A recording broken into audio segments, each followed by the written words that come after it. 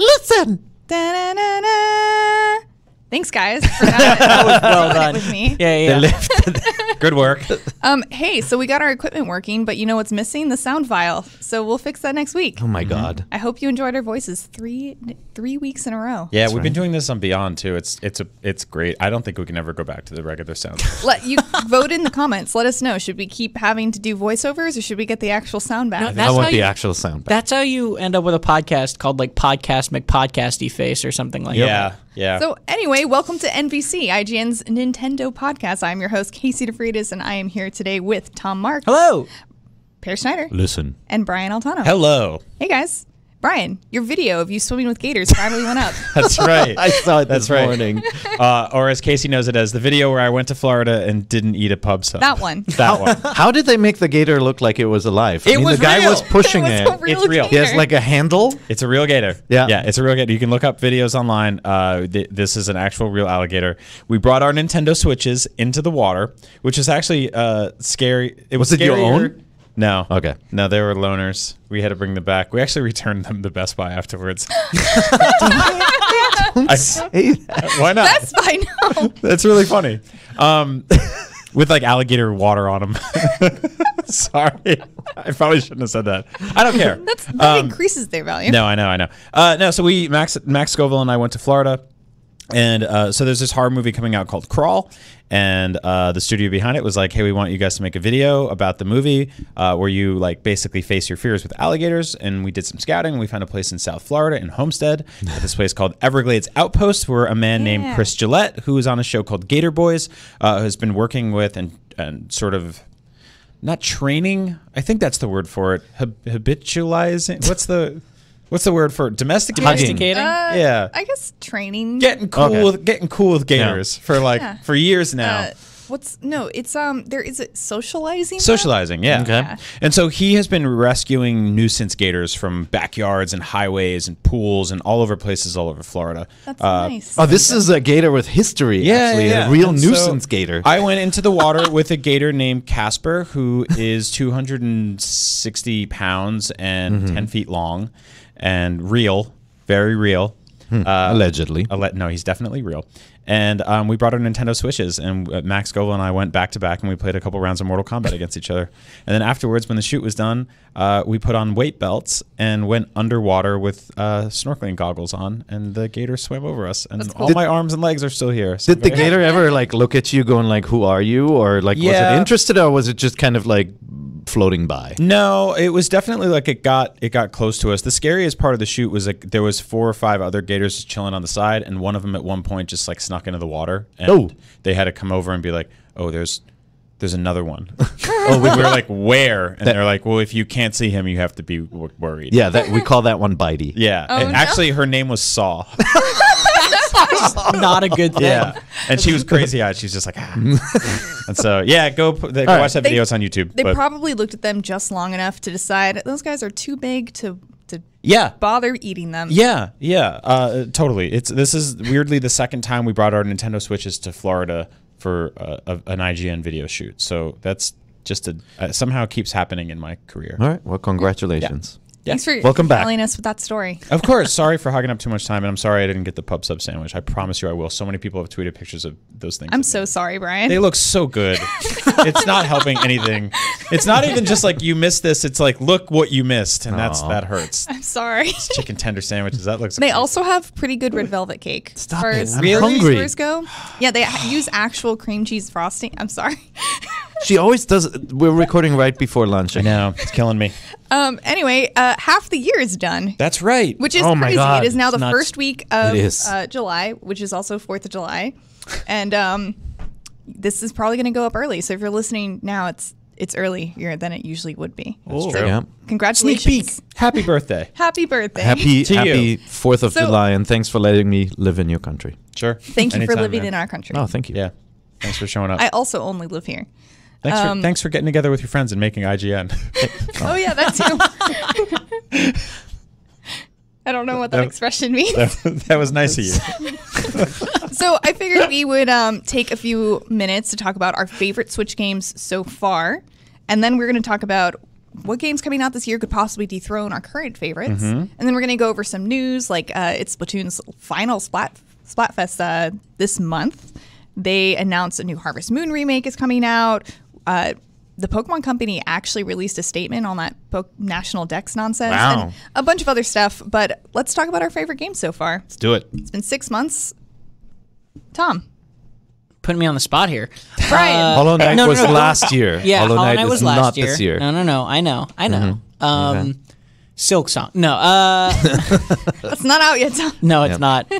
I doubt that's going to come out in 2019. But that's a whole nother discussion too. I don't know, man. I think that my front runners of this year so far for Switch, of things that have come out this year specifically on Switch, is probably Slay the Spire and Super Mario Maker 2. And of course, we have to say that Humble publishes Slay the Spire on Switch, and but we operate independently from them. Ziff Davis owns Humble also, but they don't influence us in any way. And since they only publish the console versions, I'm pretty sure I liked it before Humble was involved. So, I'm a Slay the Spire hit. So I actually have some video playing up from the review, Tom. Slay the Spire is it's got little performance-y things here and there on Switch, but I am pretty impressed with how much I fell back into it now that it's handheld, because it is so wonderfully structured for a handheld system, especially one that you can immediately put to sleep,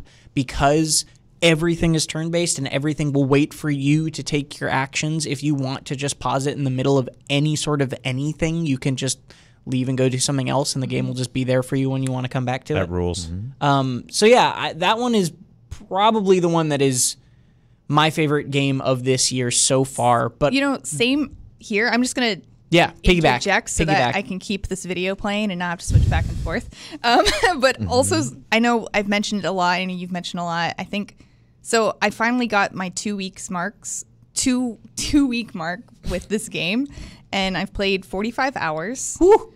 And that's a part-time job. Man, I really like it. I like. None of it is mindless. The only part of it that is mindless is maybe the first couple of fights in any run with your basic cards. But as soon as you start building up your deck, you always have to think about what you're doing. And I'm doing a surprising amount of math because I want to be as meta as possible and have perfect turns. Like, well, exactly how much damage do I have to do to this enemy? And then to have as many resources as possible left over to spend on the other enemies. Yep. And there's a lot of that give and take of doing the math, where those decisions that you make, like you said, all of those decisions really matter. The decision in an early turn of, okay, can I take 5 damage this turn to deal an extra 6 can make the difference between not even just winning a fight, but like winning a fight an entire chapter down the line almost, and you're suddenly on the boss, and if you could just have had 5 more health, would you win, sort of stuff. And that's is the thing, really interesting. Only the Ironclad heals after fights, and the Ironclad only heals 6 HP. So health is very important. Yeah. The other thing, though, I would be remiss to say this, because I think this one will be a little bit more of a slow burn for me in terms of interest, is Mario Maker, which I'm loving. The story mode has been a blast. That level editor I haven't gone into quite as much yet, just because it is a very time-consuming thing to build levels, or at least levels I'm happy with. Yep. But this is going to be a game that I just keep playing, right? Like, I love the story mode so far. I really, really like the levels that they're showing off, and then this is just going to grow and grow and grow and get better and better and better, and the levels are going to get more refined, and the best ones are going to come to the top more and more, and I'm really, really excited for that, and I think that Slay the Spire could fall to it eventually. It's just not immediately. I've crushed through the single player campaign over the weekend, which is 110, 15, 20 levels or something crazy like that. And it's you guys have all seen, it's that castle disappears. I won't spoil why. It's very adorable. And you have to rebuild it using coins that you collect for taking on these jobs, which are essentially the 100 most insane official legal Super Mario levels that Nintendo has ever made. They're just completely insane. It's definitely, it feels like they have like this very young, energized group of designers there who are just going completely nuts and doing whatever they want to do. And the level's not being tethered to like worlds or specific, like, oh, it's Fire World, or like, you know, it's Poison Land, or, you know, Donut Hills. Means that every single other level is just completely different than the last one. There's really smart puzzle levels, really smart platforming levels, just really frantic, difficult, sort of like twitchy challenge stuff. Yeah. And it gets really nuts, and you sort of poke around this world, and there's these little ancillary characters that pop up and give you jobs, and like a bird and a frog and all these other things. And little by little, you chip away at this world. And I finished them over the weekend, then immediately jumped into some of the user-generated stuff. And it's just like, it's insane that you just hit refresh, and there's just hundreds of more levels. Like this game is selling incredibly well. It's immensely popular. It's exactly what we wanted to see happen. I bought like a $6 Amazon basic stylus to start making my own levels in touchscreen, and it works brilliantly. Yeah. So I suggest you do that. Just go on Amazon, type in Amazon stylus. It's super. Or type in Switch too. Just make sure you get the right one. The thing I love about the story mode is how they set up the variety of the levels in a way that it actually teaches you about game design. It's really smart. Like you'll one of the first puzzle levels you encounter kind of sections off the puzzles and like places little hint markers. Like they put like a mushroom on the ground to show you, you know, the little background mushroom, show you that, oh, there's a hidden switch there, there's a hidden question block there. They're so smart about like kind of teaching you the language of how they design stuff. Or they always put the, above the pipe, there's always the hidden block to get you the one-up, right? Like they'll just kind of consistently teach you the language of past Mario games. And just think it's so impressive how they set it up. No, it's a really special game, and it's only just getting started. I can't wait to see where this goes. I got really rusty in making levels. I made one level. I haven't uploaded it yet. I'll do that in a minute when we're done here. But I went back to Super Mario Maker on my Wii U just to kind of look at my old levels, and they were all wiped out. Oh man, I don't know why. Like, shouldn't they be locally saved or something? I don't know. I wanted to find the level I made that I challenged Jose Otero with a couple years ago because it was like so much fun. Yeah. And I have no idea where that is. So I just actually might go watch that YouTube video. And recreate it. And then I'll post it for everybody. I'm super bummed we didn't get the Mario stylus in America, by the way. If anyone's listening and they have one of those and they don't want it, let us know. We'll take it off your hands. Nice. Yeah, this was definitely kind of not quite a best case scenario just because of the multiplayer stuff being a little annoying, but this was as close to what I wanted from this game as possible. I have one big complaint. I feel like, you know, because I went back to the Wii U version and played around with it, I feel like the creation tools, it doesn't feel as good. And I think some of the shortcuts in the handheld mode without using the touchscreen aren't that great. I feel like there's room for improvement here with menu usage and how you get to some of the sub menus. And some of that may just be because, you know, I'm used to the Wii U creation tools, jumping into these. You know, you don't have I don't have that stylus like you. I don't know how to get a stylus. Seems like an impossible task for me to solve. No, I'll definitely get one. Any stylus that works on an iPhone or Android will also work on the Switch. But then I love all the stuff that's added and just the kind of the separate setup for the Super Mario. You know, all the kind of like the cat abilities.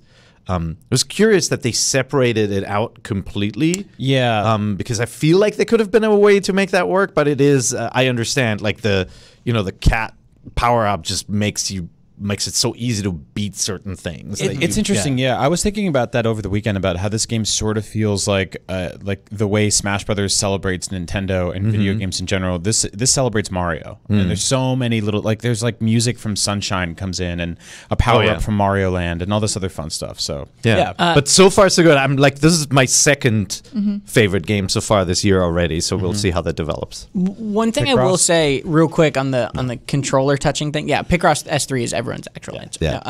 On the touching, the controls not being quite right. Man, there's a lot of things that the Wii U gamepad was bad and clunky and dumb for, but there were just some games that I honestly don't think you can recreate or port as well outside of that gamepad. I was just wishing that we had that feature with the Catan game, because I tried to play that locally and you can't, because you can't. There's no way to hide your card from other people. It not just that, like I'm super excited for whatever Pikmin 4 is going to be, if that is still in development, who knows anymore, but it's going to be hard to go back to not using a touchpad and not having the map on a touchpad like that while you can see the game if for that game. And the similar thing with Mario Maker. Mario Maker without that touchscreen is just like without the separate touchscreen, that is, it's just like a little bit clunkier. Yeah. It did a lot of things really right. I mean, the truth about the Wii U is like most games didn't need that setup. No. Right. And then it came with all these different limitations, and then because of that setup and what the console was, most games also didn't come to the Wii U. Yep. But there were these few examples of titles where you just couldn't get rid of the gamepad. It was mostly ignored, which is fine. But it was also, when it was utilized, it was great. And then sometimes it just straight up got in the way, like Star Fox. Yeah. You know? Yes. Yep. Totally agree. Anyway, that was a tangent. I apologize. So, totally. so yours is still Slay the Spire. Currently, I think mine is Slay the Spire, then Mario Maker. Yeah. Okay. So mine's Wargroove. Okay. Ooh. And I just also wanted to mention that Slay the Spire and Super Mario Maker are the only 2 new games on Switch that are in the 9s. Okay. Oh, yeah.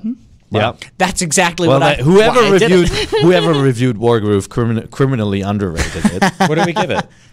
What did you give it, Dom? I gave it an 8.5. An 8.5. Who would be stupid enough to do that? Well, you know. No. So I admit that I arrived at this game really wanting a new Advance Wars game. Right. I love those games. I love the setup of those games, and to me they're so different from Fire Emblem, the way they feel, like how you don't really care about your characters. It's all about like spawning troops rather than defending your heroes. This game kind of merges those two things, and I just love this game. Yeah. I thought there were many really, really cool missions in this. I thought there was a lot of content. Even when you finish the main quest, there's still challenges to resolve.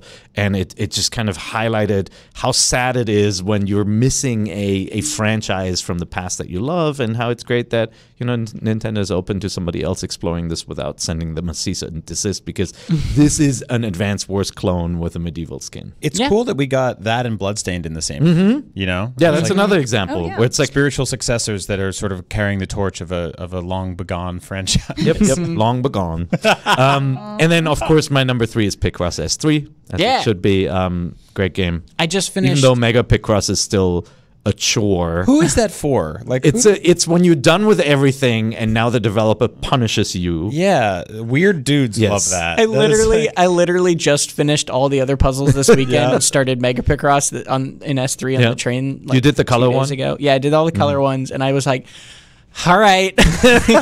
And do you like it? Yeah. Yeah. I don't dislike it. Yeah, it's fine, right? It's fun. It's good Picross. It's just like not nearly as appealing as the other stuff. Right. It's really like failure by association more than anything else. Yeah. No, it's like it's just a weird version of Picross that sort of like breaks a lot of the rules and a lot of the things I like about it. But it's more. So if you want more of what you're playing, it's there, but that doesn't necessarily mean it's good. I was just one final thought on Wargroove and where it's different from Fire Emblem. And like overall, the Fire Emblem series is dear to my heart, and I love those games. But whenever you play a Fire Emblem game, even till the last minute of each mission, you're still worried about your heroes, right? Because every character is a named character, and I play with permadeath, and when they get killed, you have to either redo or do the little cheaty wheel, whatever, take back a move. You don't have this in the Advance Wars games and in Wargroove. And like when you turn the tide and you're getting the upper hand over the enemy, it's just like, I love that feeling. It's like that final level in Half-Life where you have all the powers in the world. You're like, yeah, I'm cleaning up, and it almost becomes this little sadistic end game where like, I'm gonna take everybody out. No. That's I really love those moments in strategy games where like I put the cigar in my mouth and I say I love it when a plan comes together. I get that feeling from Slay the Spire a lot when you get your deck like into a really good spot and then you're killing things in like two turns. It's a good feeling. Yep. No, how I feel when I get the star in Mario. More games need that. Brian, what's your favorite game so far? So a lot of the ones we named have been excellent, and I completely agree. But I think, and besides Resident Evil 4, which is a game I crushed through 3 times, it's just stupid how many times I played. I got that game right before like 2 cross-country flights and just played it nonstop and beat it. And then beat it on pro mode. Oh man! Wait, you've beaten it on Switch 3 times? Yeah. Oh, what? I thought you meant like overall. No. Overall, I've probably finished that game like 25 times total. Oh my god! On Switch, I played it straight through, and then I played it straight through on professional mode. And then when you beat it on professional mode, you get the Las Plagas removal gun, which is just like, it's totally cheap, but it's awesome. And this gimmicky gun, speaking of feeling overpowered, where you walk in a room and you fire it, and it immediately like auto lasers to every enemy on screen and kills them in one hit. So the third time is basically just you running through the game being like, haha, I'm a It's superhero. the revenge mode. Yeah. And also you unlock all the campy, stupid, doofy costumes by then. So like you're dressed as a 1920s gangster and Ashley's dressed as a knight. Like just nonsense. So that was a really good one. I really loved Gato Roboto for totally different reasons, which is a super. Did you play it? Yeah. Yeah. It's awesome. It's I don't think I got to talk about it on the show. It's like a 4-5 hour long 2D Metroidvania game. At the most, it took me like 3.5. Yeah. Okay. Like, And so it's you can totally fly through this game quickly. The art and music is really gorgeous, even though it's, as you can, if you're watching the video, it's very rudimentary. It's most of the game doesn't have any color. You can unlock these like cartridges that will let you change the color palette, but even then, it's never more than like 2 or 3 colors in the whole game. You're a tiny cat that effectively jumps in a mech suit and wrecks shop through an alien planet. My gripes with this game is it has very arbitrary difficulty spikes in certain sections, especially the bosses. bosses are 2 to 3 times more difficult than anything else in any part of the game. It's ridiculous. Like you'll be kind of just like flying through this game and kicking ass, and then you get to a boss and he just destroys you for like an hour. But usually the checkpoint's right there, so it's pretty easy to jump back in. And also there's one little problem with the boss difficulty in the perception of how you're doing too, because instead of just being, you know, X amount of hits or life or whatever, the boss's health bar is like kind of like an original Mega Man where it's like all those teeny tiny little discs in a row, right? And it's like 100 of those, and your basic attack deals like 1 at a time. And so like even if you're dealing damage, it feels very much like you're not, like it's hard to perceive how much damage you're doing, which I think is honestly just like a UI problem more than a balance problem. Yeah, the boss fights get long, and when you're at the very end and you die and you have to do it all over again, it's tiring. But there's not a ton of them, and the world's really fun to explore. There's lots of secrets. It's a cheap game too. Yeah, please check this one out. It's also I was interested because it's being called a Meowtroidvania, right?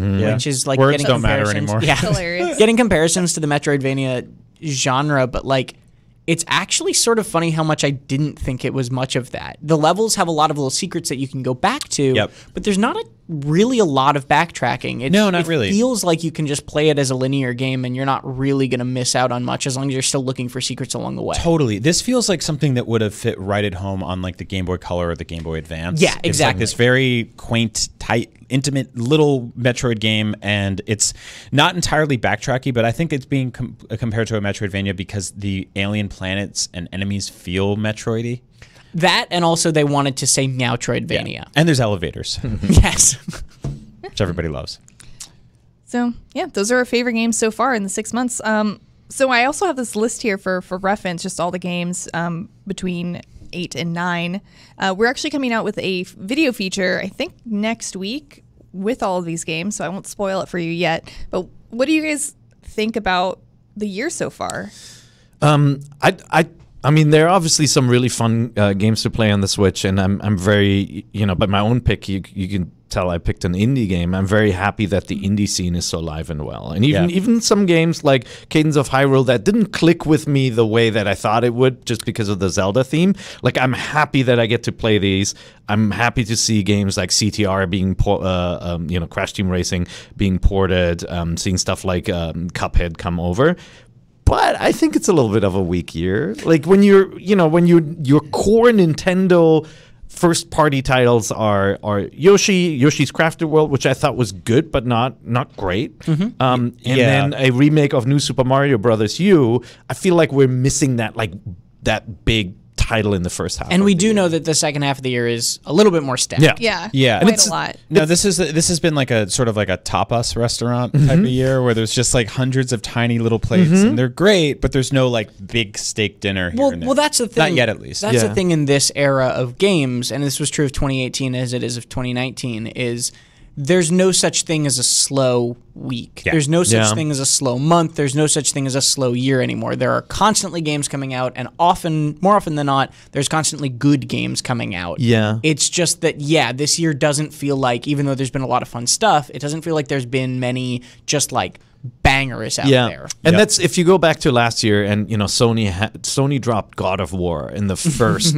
quarter basically of the year, which was insane. Like to have a game that would otherwise be a system seller or like a Q4 big holiday title that early in the year, I think that set the tone for last year. And I feel like this year is a little bit slower across all the different platforms. Monster Hunter World came out last year in January Yeah, as well. yeah, you had that. No, I You mean, had Resident Evil remake. I guess, Sony had, but not that much big stuff from the other guys. yeah, no, Sony had God of War and Spider-Man essentially back to back, and that was their version of like having Mario Odyssey and Zelda Breath of the Wild so close to each other. It was like that was a big year for them. But yeah, you're right. This year, I think across the board for everybody has been sort of a lot of the studios are sort of winding down and they're getting ready for next gen. But there has been a tremendous outpouring of awesome games on Switch. They've also just sort of been small, Yep. I mean, the next big ones coming up after Mario Maker, which admittedly is a very big game, is we've Pokemon, Link's Fire Awakening, Emblem. Fire Emblem, Luigi's Mansion. which we don't have a release date yet for, but we know it's this year. And they released the box art for it too. Yep, exactly. It has Luigi on it. And Guigi, Luigi. and he's upside down. R.I.P. Animal Crossing. Also, there's a new box art for Link's Awakening, and it's Very good. it's really good. So, what games coming out this year could possibly dethrone your current favorites? That's easy. All right, Pear. Zelda. Link's Awakening. Okay. Well, I'm biased, gosh. but yeah, that's the one. Just playing that for the short 20 minutes was the demo, right? For the short 20 minutes, I just wanted to take it home and hug it. Yep. It's so, it's so cute. It's like, I know the game very well. I love the game. I just want to replay it. Yeah, it's really sweet. Tracking down the collector's edition in Europe has been a nightmare that has brought me back to the old Amiibo days. Yeah. So that's been tough. But no, I'm really excited for this one, obviously. And also like Marvel Ultimate Alliance, I think is going to be like that's out in just a few weeks, Yeah, and I think that'll that's be a going to be a really really fun fun game. local co-op game. Yeah, it could be good. And then, it's rare that I just love Zelda games so much. It's rare that another game can unseat a Zelda title for me. But Luigi's Mansion, I was completely surprised by Right? Yeah. how much fun it was when I played it. My short time with it, I enjoyed it a lot more than the original and the sequel. Yeah. I mean, I think it's just so much more dynamic and actiony now. Like it's just there's the great puzzles and beating up ghosts feels great. Like it's a And good the time. craft, like somebody's actually programming to the strengths and the limitations of the Switch. It looks fantastic. Yep. The room design and everything, the lighting, the feel of slamming the ghosts on the ground. It just has a really good feel. What Yeah. about you guys? yeah, Tom. Well, I'm looking forward to Luigi's Mansion as well. I think that game, I don't know if it will dethrone, but I think it has the opportunity to, depending on kind of for me, it's going to be a question of the scope. If everything is as sort of intimate and dollhousey as the demo felt, I might be a little bummed. But at the same time, I agree. I loved that demo. So I'm just excited to see what the scope and scale of that game is like as a whole.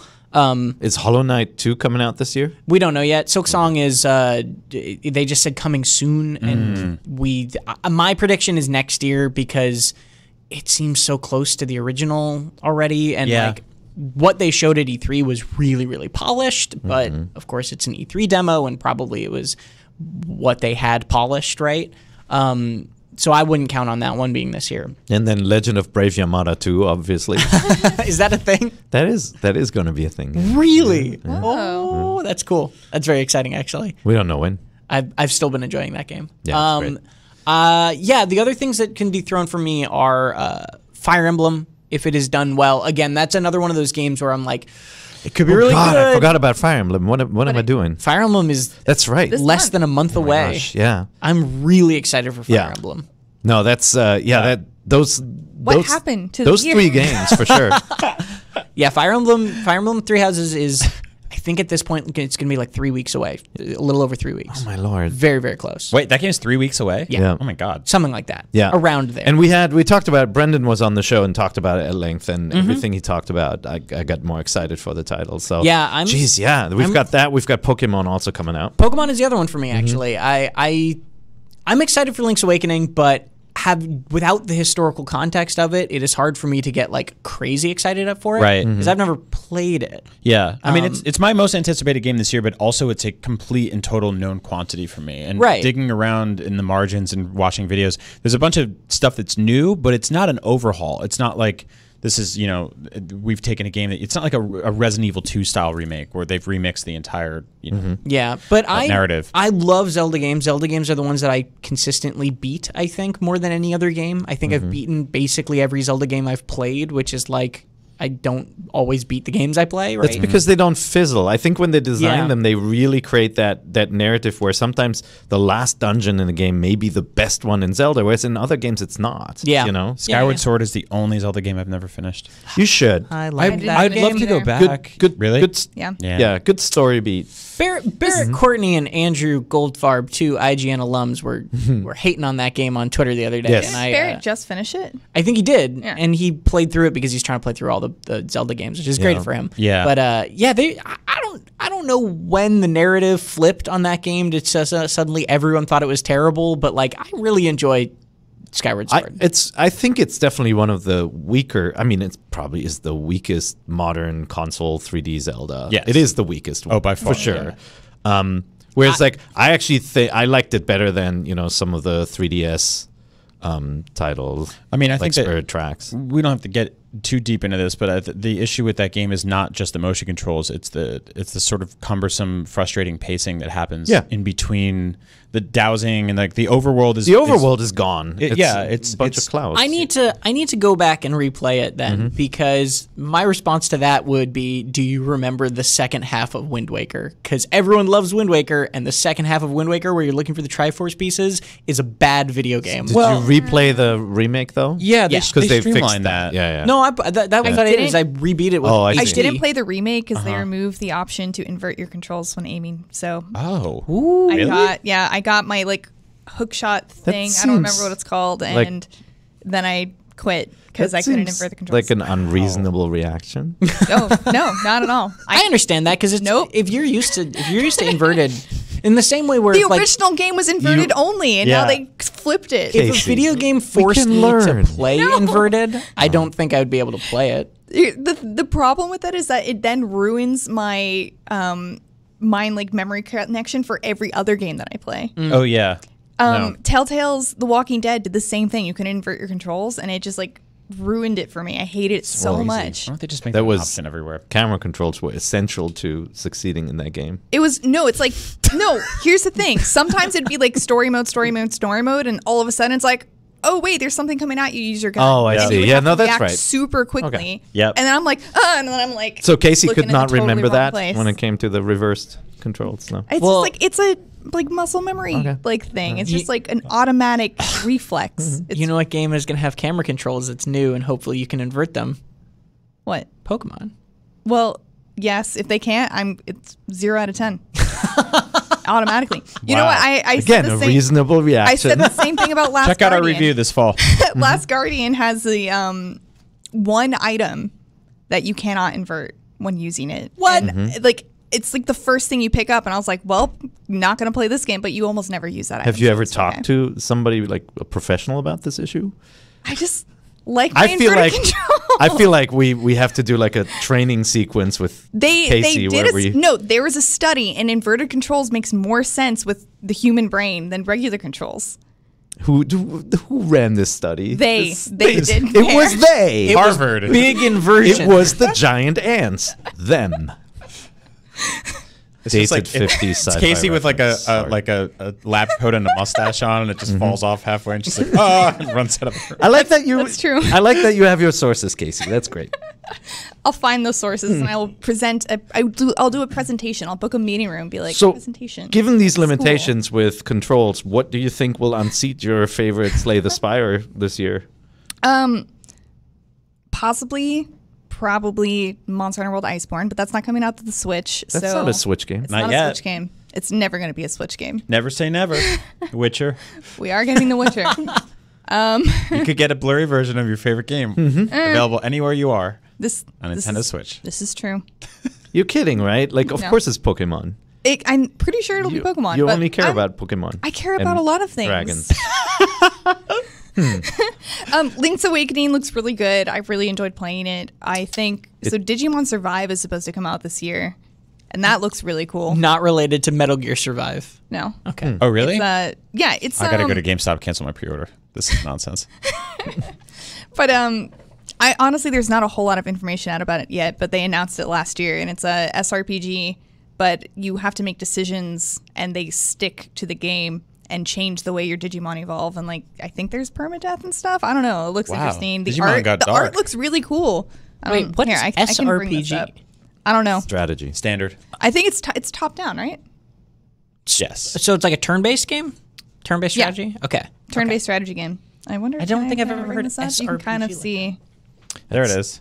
a All picture cool, of the art, Only the cool kids. but that's like it. That's like this is like all we know. I'll look And it up. so very pretty. you will go on dates with these dinosaurs, and they'll remember everything you say. And then if you say something wrong, Yeah, you die tactical. forever. They'll remember that. I think that's a great idea. It's a good idea for a game. But yeah, a darker tale about survival and friendship.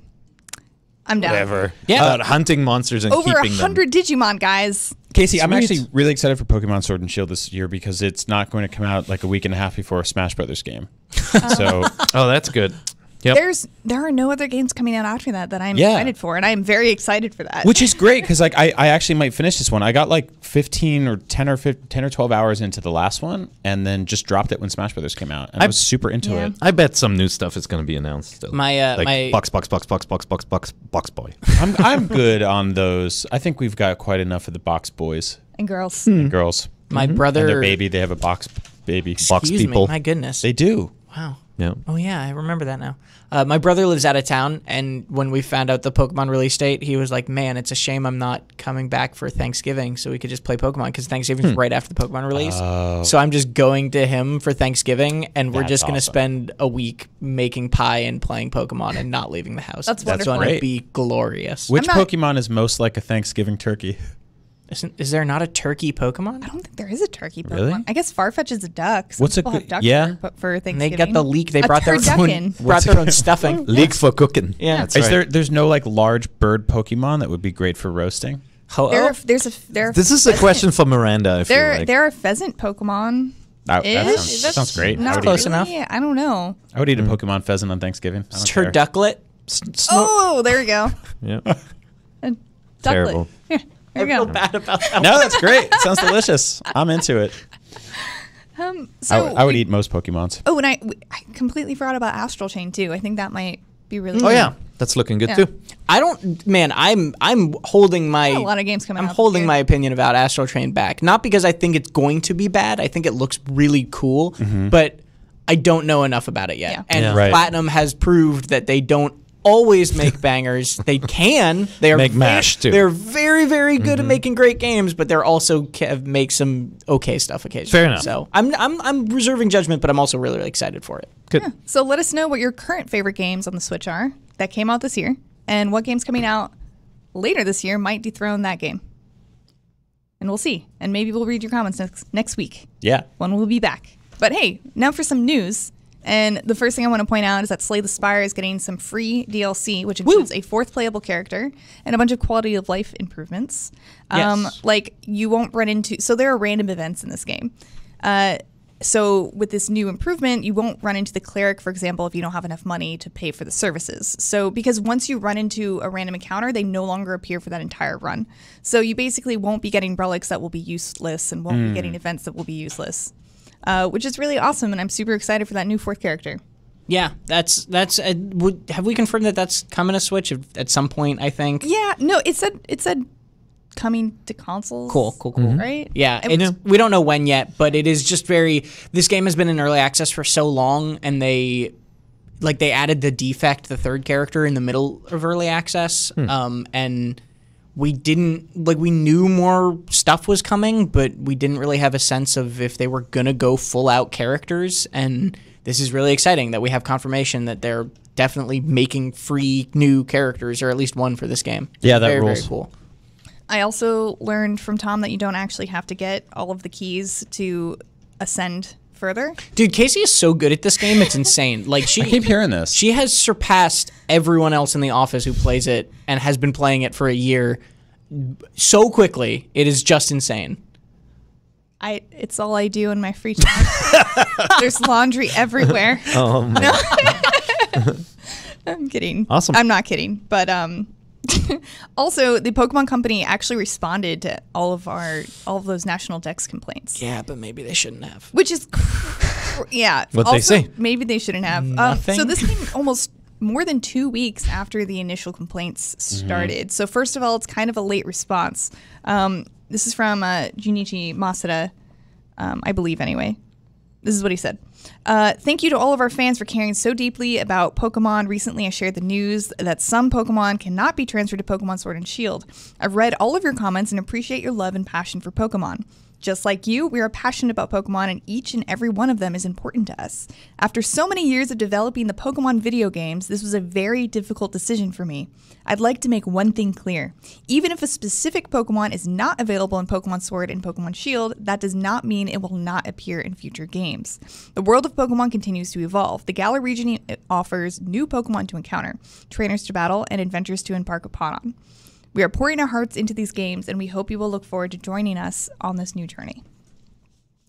Okay, So typical, basically- very PR response. Yes, they did confirm one thing that we did assume, which is that, well, if they're not all in this game, the next games that come out will have a different batch of Pokemon included. Right. So they confirmed that, but by confirming that, did they also confirm there will not be DLC that adds more? Yeah, because he didn't say it may appear in this one in the future. He Yeah. specifically said in the next game. So Yeah. this sounds very much like, hey, it's just too much. We created too many damn monsters. When Nintendo put out that E3 Direct centered around Smash Brothers last year, and it had the keywords "everyone is here," that was a big deal because it was special. That doesn't have to be the thing that goes to everything. Yeah. Like, not everything has to be everyone is here. I understand that you want them to, but like with a franchise like Pokemon, there's just too many everyone's. It's just too much. It's just agree. a lot. And I know that like people don't want to hear that. It's heartbreaking, and they're just like, just delay it and put them all in there. But I'm okay with these people going, this is the game we want to make, and this is what it is, and we'll get the other ones next time. Yeah, I've been That's just seeing me. a lot of like little like meme comics. It's like someone's like, they're not putting, I don't know, Chandelure in the game. It's like, have you ever used a Chandelure? It's like, no, but I want it. Yeah, That kind of well, thing. that's sort of But, like a like- hoarder mentality, Yeah. right? It's Well, like why I can't get rid of which- stuff at home because I'm like, which- well, I might use it someday. Which, to be fair, literally the entire Yes. point of Pokemon Yes. has been hoard them all, Yeah. Yeah, yeah, get yeah. them all, exactly. collect them. You need everything. No, but look, I can so understand. like, they only have themselves to blame. it's the Gotta tag- catch them all. it's the You're right. tagline, yeah. They did kind of stop using that in recent years. Yeah. Yeah, 'Cause but I think this- they realized how the ridiculous it the was. setup of the world is that there's all this choice, there's all this freedom, all these different creatures. Yeah. And so, yeah, I can understand if people are upset. I was a big Gran No, I Turismo agree. fan, and when you got the sequel to Gran Turismo, one of your favorite car manufacturers wasn't in it, you'd be upset about it for a while, right? Yeah, But that's like- and I will. yeah. and I will say that I think this statement was too late for how thin it was. I think this Yes. needed to either come sooner or have more substance to it. I completely agree. Because what they did was essentially say, "Hey, we've got a message for you because we've been listening to you." Sorry. Yes. And that was the whole thing, which sure. is fair because they're standing by their point and they don't want to change. They can't change for whatever reason. They don't want to do, they can't acquiesce. Yeah. And I appreciate them communicating that. But the fact that it came so late and had so little substance essentially took this anger that people had sort of started to get over and just like reignited it. And I wish- suddenly the narrative was like, well, you're not saying anything at all. I wish they had explained it. Like if Yeah. he had said, like, "Hey, we have created such a huge lineup of creatures. It is going forward. It'll be impossible for us to include them all in a single game. But we hear you. For fans of the ones that aren't in this one, you know, there'll be more games in the future. Like something that gives a little bit more of an explanation as to how it is now difficult to support and also bring out a game this year for Yeah. people. because without that explanation, it sounds like because we like to make more money, right? Like that's what people will interpret this as. Sure. And I really do like. I think all the complaints, like we've been saying, I think all the complaints are valid, and the kind of frustration and anger is coming from a place that makes sense. What I will say is I really don't appreciate people being like, they're just lazy. And that's the lazy dev kind of trope complaint is so not, it shows such a lack of awareness of how hard and time consuming and expensive game development is. And it's very unfair because developers are never just like, or at least a developer like the Pokemon Company is not just like, we just won't do that, right? Like they weigh these decisions because they really care about this stuff too. And to just be like, oh, they're just lazy, they could just do it, is ignoring a lot of factors that play into this that are oftentimes outside of those developers' control. Yeah, no, totally. I mean, I try to be completely level-headed about these things and be pro-consumer as often as possible. I also think that there are times where it's like calling an entire development studio lazy, or really like any group of creative people on Earth or individual creator, it shows like sort of a fundamental lack of understanding of how difficult it is to make things. Yeah. Just on any level. Cooking dinner is difficult, you know, like I know when I'm lazy when I make dinner, and I know when I try. There's a discernible difference between those two things. My baby doesn't know the difference, but I do, you know, like if I'm just like, tonight for dinner, we're having microwaved broccoli and a hot dog, go to sleep. I had microwave broccoli and a can of tuna the other day for dinner. Then Good job, Brian. Why'd you say like I came over and cooked it? Good job, Brian. There's also, it's hard to make stuff, and so to call people lazy, I think is like, it sucks. There's also a writer that I follow on Twitter that I think his name was Ben Sledge. He's written at least freelance for IGN before. He was talking about how he actually was a little excited. I don't fully agree with this, but I thought it was an interesting perspective where he was saying, well, this is actually kind of exciting because now every new Pokemon game is going to have its own meta, where the Pokemon Company and Game Freak can kind of pick and choose what Pokemon they want to create a certain competitive atmosphere or like difficulty spike within the game, where if they say, okay, we really want this dragon trainer to be really, really difficult, like let's make the things that are good against the Pokemon he has like fewer, right? Yeah. And that's obviously frustrating because then maybe your favorite Pokemon aren't there for balance reasons, which is kind of weird. But at the same time, it does actually allow them to kind of funnel players in a direction that they would like, where they otherwise couldn't if you could just take your, Gen 1 starter that you loved and have trained up to level 99 and port it into the game immediately. Like, that's not available. Here's the thing, too. Like, in competitive play, you can't use this Pokemon anyway.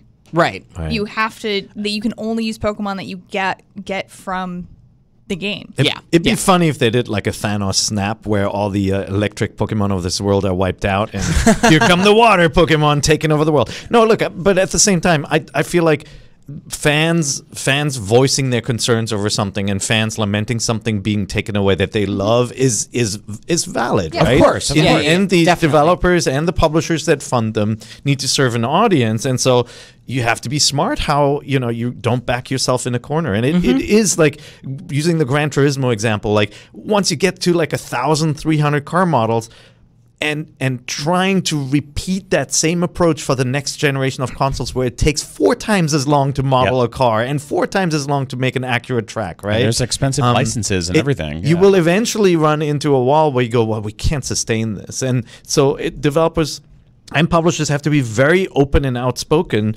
and talk to their audience about why they can't do a certain thing if they can. Here's a hypothetical question just to think about, too, and this does not need a real answer, but obviously, the ideal world answer to the question is both. But would you rather have them start limiting and not including certain old Pokemon, or stop making new Pokemon? Right? Like in a perfect world, your answer is I'd like them to have both of those things. I'd like them to make ones and have everything. Yep. But if you had to choose one, just think about that. Like honestly, which would you pick? And I don't know fully my answer yet, but it's just an interesting thing to think about because I think that's a world that they live in and probably a question they've had to ask themselves internally. No, it's tough because it's like every Pokemon is somebody's favorite, right? Even the ones you don't think so. And it's the same thing happens with Smash Brothers, like I mentioned before. Someday somebody is going to reboot that franchise and they're going to look back and they're going to go, 81 characters. Okay, well let's kill off some of these, and the people are going to be like, I love Jigglypuff, and they'll be right. Rid of Jigglypuff. See, No, Jigglypuff is definitely. I just getting threw the axe that in a total reboot. random one, and like right at the table, someone's like, "How dare you? Don't you dare!" I love Jigglypuff, and for me, Jigglypuff can get shot in the street. Oh my god! I don't care. Brian! I don't care about Jigglypuff. Goodness She'll gracious. survive. She's made of marshmallow, I think. She'll be okay. But no, someone one day is going to be like that, you know, there's too many things here. It's too hard to make. Let's start fresh with a new roster of 20 characters. Let's bring it back to the basics, you know, we'll go back to what this franchise used to be all about. And I think that's going to happen with a lot of our favorite things someday, because the things just get too bloated and they have to be reined in.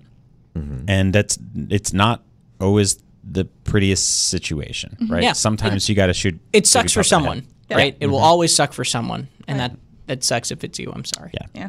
Yeah. Well, I'm not too salty about it because they already confirmed Charizard and Vulpix in Sword and Shield, so the rest of them can go screw themselves. What about Jigglypuff? Does Don't care. not care. Don't care. I have to run to a Comic-Con meeting, guys. Oh no. Yeah. Okay. I'm sorry. It's okay. It's all right. Bye, Brian. Sorry I left on such a weird note of murdering one of your favorite Pokemon. Well, now we can really talk about Yeah, go for it. You can bring fake gator and her back to life. It's a real alligator. Yeah. How dare you? Real- All right. I love you guys. Have a great holiday weekend. So long. Love you, Brian. Bye, Brian. Go raid all the stuff. So if you watch about that the video with comics. the gator, you can see the string that pulls it. No. So man, we have so much news left and not a whole lot of time. All Sorry. right. Let's What dig do I in. do? Let's All right, crank through it. so We real quick, really went off of Pokemon. Yeah, Yes. no, I know. Sorry I'm about so that, sorry. guys. I will try and stop talking about this. It's just it keeps getting dragged on. Like I don't. But anyway, Daemon X Machina developers came back with a feedback trailer where they address everyone's feedback from that demo from last year. Definitely watch that. It's very interesting. And Is it it's a kind faster? of cool. I mean, A couple of it- things, yeah. A couple of they things. They tuned it up a little bit Yeah. in certain That spots. was my one. It's my one. really Yeah. cool that they took this approach to developing this new game. Yeah. I also just appreciate that they didn't just say, we listened to your feedback. They gave us a 2.5-minute trailer where they gave side-by-side comparisons of exactly what they changed. Kind of like That's what really they cool. did with Bloodstain, where they showed how the graphics changed. Yeah. I'm very much a fan of developer transparency increasing in terms of like making Yes. changes. Yep. I'm all for this. I really, really appreciate it. That's cool. They also announced I keep saying they The very giant ants. yeah. The Giant Ants also announced Harvest Moon Friends of Mineral Town remake is coming to the Nintendo Switch, and this was a 2003 Game Boy Advance game, and they are Yes. also going to incorporate elements of more Friends of Mineral Town as well. I did This not play will this be one. tricky in the U.S. because the relationship between Marvel and Natsume went into two different directions. Natsume, Marvelous. Marvelous, yeah. Okay. That's what did I say? You said Marvel. Marvelous. Yeah, yes. Marvelous owns Bokujo Monogatari, which is the Harvest Moon that you guys remember. Yeah. Natsume owns the U.S. name Harvest Moon. And so re-releasing this in the U.S. is going to be tricky. Either these two companies make up and bring this back together, or it might have to launch under the Story of Seasons name or something else. And so this is going to be a weird situation. I'm really curious to see what happens. I hope it resolves itself in a positive way for US players. Because that's a good game. Yeah. All the old Harvest Moon games are really, really charming and good. Except the trailer made it look like a mobile game, like the other kind of bad Harvest Moon games that have come out recently. But so I'm Yeah, the skeptical. graphics didn't Unfortunately, look that great. No. To be honest. Well, maybe it's less of a remake and more of a re-release. yeah, Well, maybe. but Yeah. Game Boy Advance graphics, it's definitely better than that. They're definitely new. You just had a game with a black and white cat jumping in a mech suit. You're right. Stop it. You're right. I'm sorry. So there's also the final Splatoon 2 Splatfest ever is coming July 18th. This shocked me. 'Cause Yeah, I- it did. Like, you know, Thank you, Janet, for the tip. Janet brought up that when they announced the cadence of the game releases, that they said, "Hey, this 2 years of support for Splatfest, I think, is what it was."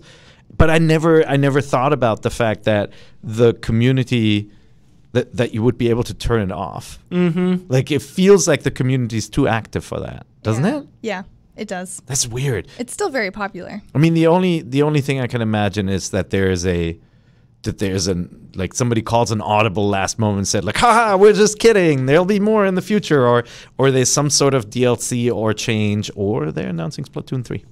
I mean, that's the thing is if, like, this is totally hypothetical, but put yourself in that world where Splatoon 3, they decide they're going to start making Splatoon 3, right? This is all theory and fake. But they decide that. The entire studio starts working on Splatoon 3. Do you just have one dude in your office who's just making Splatfest still? Like, there's just one guy who's not working on Splatoon 3, instead he's making Splatfest? No, it's not that much work to do the Splatfest, right? Like somebody's got to do it. They built a system for it. Somebody's got to make that stuff. Huh? This one has a new stage. Yeah, okay, that's cool. well, yeah. And they have to write dialogue for when Pearl and Marina. When it's that big, there is definitely a portion of the team working on it. Right. But at the same time, any of these new stages, of course, you can bring back in Splatoon 3. So it's not like you're starting from scratch with the sequel, right? Like, iterating on Splatoon is, obviously you upgrade a lot, you create some new levels, but it's more about the campaign development now, right? Isn't it?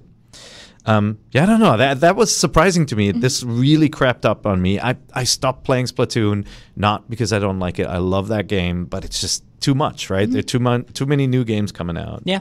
So very if sad. you're interested to participate, it's going to be Chaos versus Order. In other words, Pearl versus Marina. So this is reminiscent of the first Splatoon, where their last Splatfest was Callie versus Marie. Yeah, Callie versus Marie. And Marie beat Callie by like 20 points.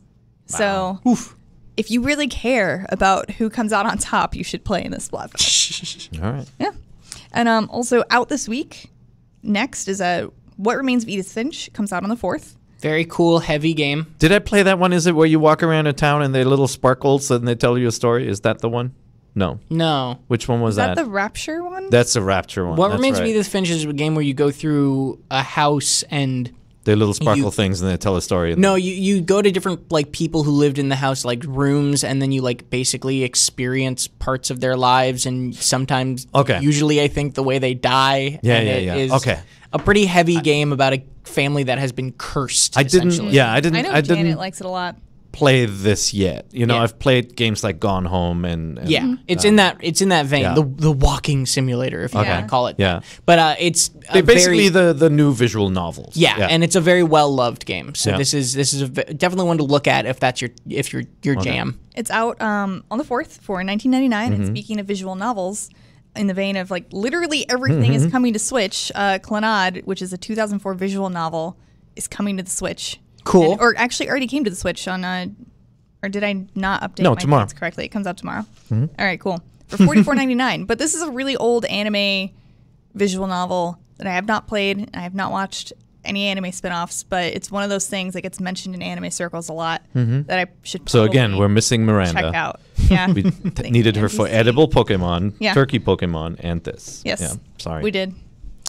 Whoops. But yeah, that's the thing that's coming out. Also, Stranger Things 3, the game, the 3rd season, is coming out Yes. on the 4th for $19.99, and it's like it looks like a co-op beat 'em up. Yeah, it's similar to that. I talked to the developers back at GDC, and they said it's actually like a little bit inspired by Goof Troop. So there's some Okay. there's some puzzle, and not like don't think directly that game, but there's some puzzly things in there too. And I will give a spoiler warning though, not for It now. spoils the game. It is the entire season of the show plus more. Yeah. So if you are a fan of the show, probably watch the season. They're launching at the exact same time on Thursday, July 4th. So probably watch the season of the show first and then play the game. Yeah. So this is funny because like finding a reviewer for a game like that is tough for us because yeah. a lot of people who are into Stranger Things, they don't want the season spoiled by playing the game, and at the same time the people who are reviewing the season for us aren't always gamers, and they're they've watched the season and have to write a review and may not have time to play the game. Yeah, on they're top of that. busy So it's covering like- the show. Yeah, so it's a really interesting conundrum, but we've got somebody who's playing through it, so we should have a nice take on it. So Yeah. Cool. Yeah. And we also have a Dream Daddy Director's Cut. Dad Rector's Cut. Dad Rector's I had a Cut. ton of fun with all of the puns on this product page yesterday. Yeah, I was just man. looking God, at there are too it, many. and I was just, Wait till you get to reading Red them out loud. Faction. Yeah. I'm into it. But July 2nd for $14.99, where you create a dad and then date dads. That's what the game is about. This is a game that sounds like a joke. It sounds like a total make fun of itself sort of thing, and it actually is like a quality dating sim visual novel. Like Yeah. it is well loved. All right. it sounds like a goof, but again, if you're into those games, it's actually Good. Good. Okay. And then we have Red Faction Guerrilla Remastered, like Remastered. Remastered. Like the planet Mars, that red planet that the faction is Also set on. on July 2nd for $59.99. It's good though. Red Faction is good. Yeah. Yeah. Still some of the best like destruction Yeah. in any game. You ever. can blow up stuff for real.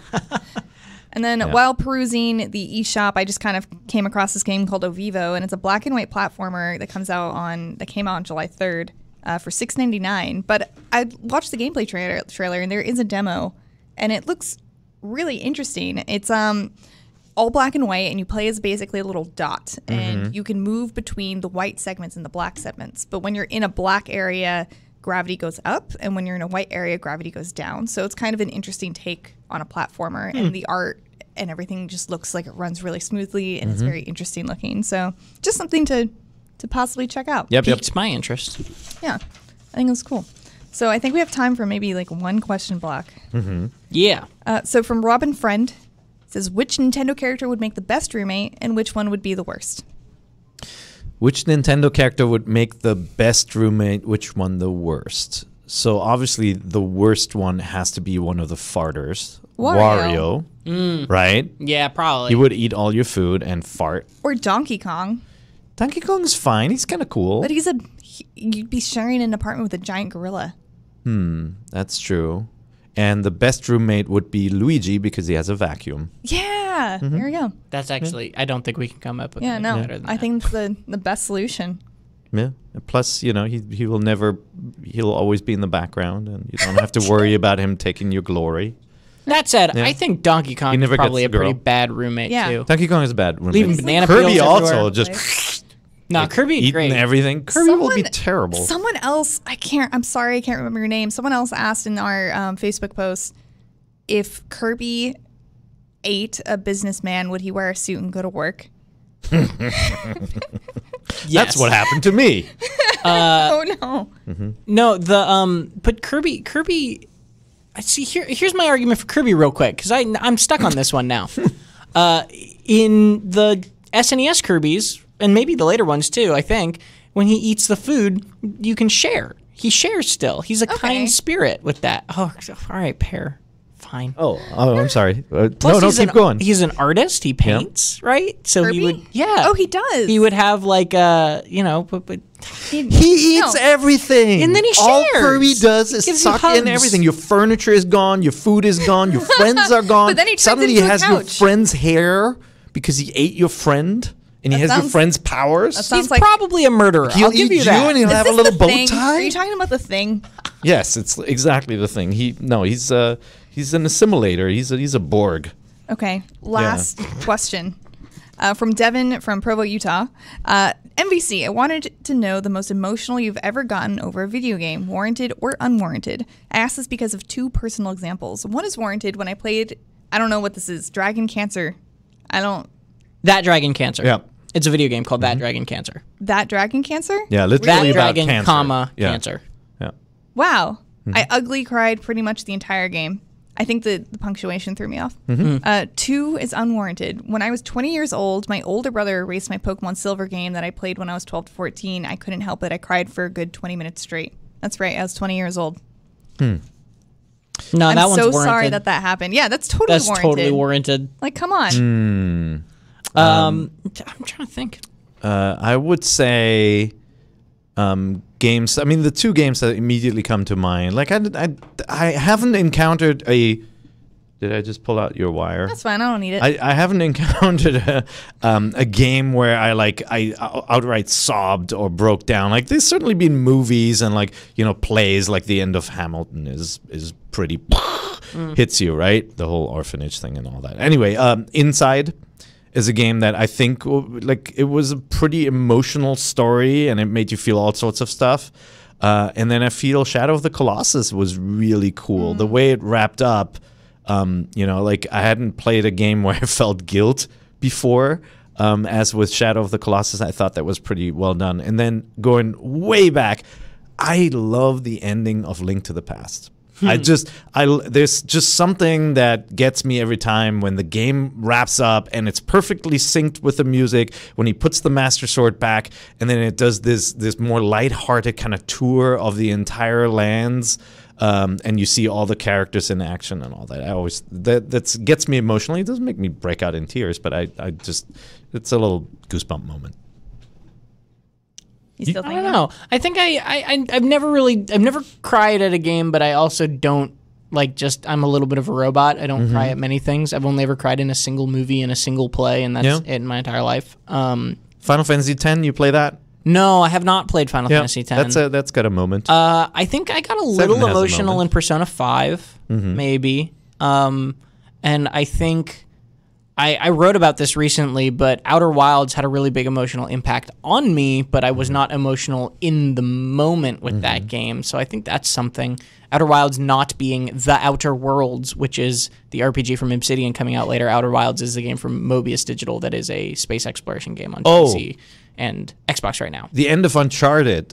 Oh man, I don't want to spoil it, but the end of Uncharted had quite the moment in it. I felt like as a dad, that one really got me. That was great. And in general, I mean, that company does a wonderful job. The Last of Us is also pretty impactful game. Yeah. But yeah, I mean, generally games aren't that sophisticated in storytelling where they can, where they usually have this big impact on me, like through visuals and through being there and being impressed with the world, like that.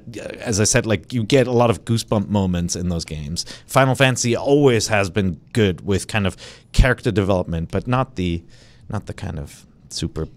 Actually, I tear up a lot for very, very small things. I take it all back. No, but I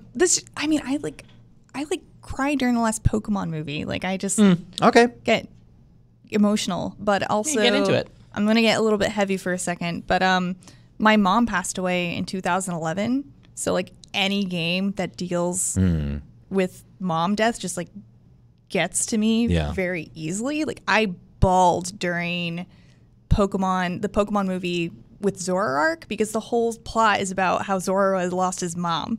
I was just like a wreck. Yeah. But God of War at the very beginning, that got me really emotional. No, that makes sense. So any time it actually connects to your real life like that makes anything sense. that I can relate to, which I empathize very easily to everything. So yeah, I just get teary-eyed a lot.